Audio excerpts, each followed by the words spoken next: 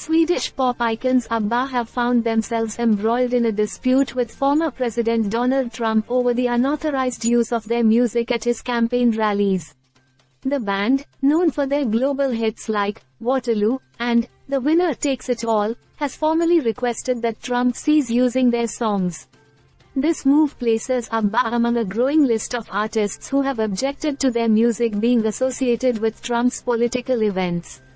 The controversy began when ABBA discovered that their music and videos were being played at a Trump event, as evidenced by online videos. In a statement released to the Associated Press, the band made it clear that no permission or license had been granted for the use of their material. They promptly requested the removal of the content, emphasizing that they had not been approached for any authorization. In response, a spokesperson for the Trump campaign asserted that they had obtained the necessary licenses through agreements with major performing rights organizations like BMI and ASCAP.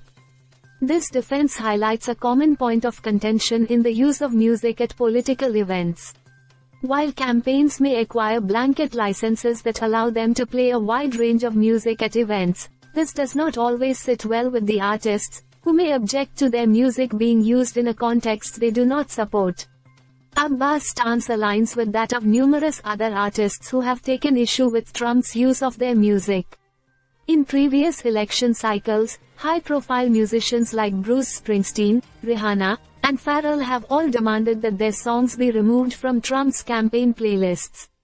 Even during this current cycle, artists like Celine Dion and Beyoncé have asked Trump to stop using their music. The legal landscape surrounding this issue is complex. Political campaigns are not always required to seek direct permission from artists if they have secured a blanket license for public performances. However, artists can still push back, especially if they believe the use of their music implies an endorsement or aligns them with political messages they do not support. This ongoing tension between artists and political campaigns underscores a broader issue within the music industry: artists' rights and the control they have over how their work is used. ABBA, with their decades-long legacy and international fame, are asserting their rights to ensure their music is not used in ways they do not condone. As the 2024 election campaign heats up, it remains to be seen how this issue will unfold. Will political campaigns continue to push the boundaries of music licensing, or will artists like ABBA succeed in reclaiming control over the use of their creative works?